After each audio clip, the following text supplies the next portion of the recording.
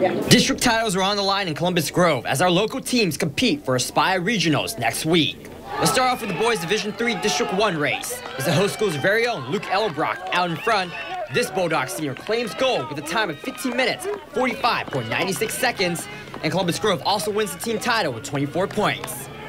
Now it's a D3 District 2 race, and the NWC continues to be represented as Lincoln View's Connor Baldoff grabs first place. He finishes in 16 minutes, 14.11 seconds. The Lancer team also wins the district championship with 31 points. And our final boys race is from Division 2, District 1. And we have OG's Ty Rosengarten bringing home the gold for the blue and gold with a new school record of 15 minutes, 47.19 seconds.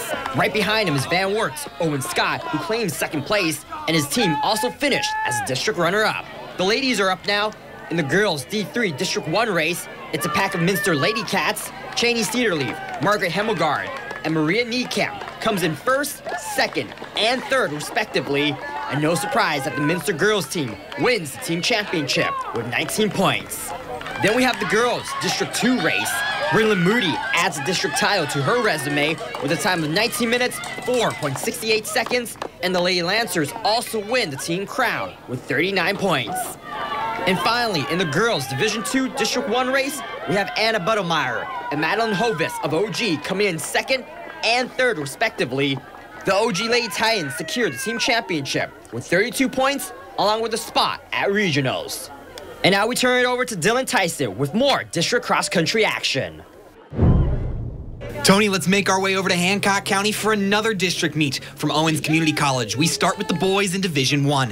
Repping Allen County is Shawnee senior Noah Williams. With a time of 15 minutes and 59 seconds, he finishes third overall and leads his team to regionals. Right behind him in fifth is Findlay's Adrian Steckschulte, who will qualify as an individual, and so does Axton Foshnoff from Wapak in ninth place. In D2 for the boys, the Liberty Benton Eagles showed out. Jackson Hochstetler finishes runner-up with 16 minutes and 45 seconds, leading his team to a dominant district championship.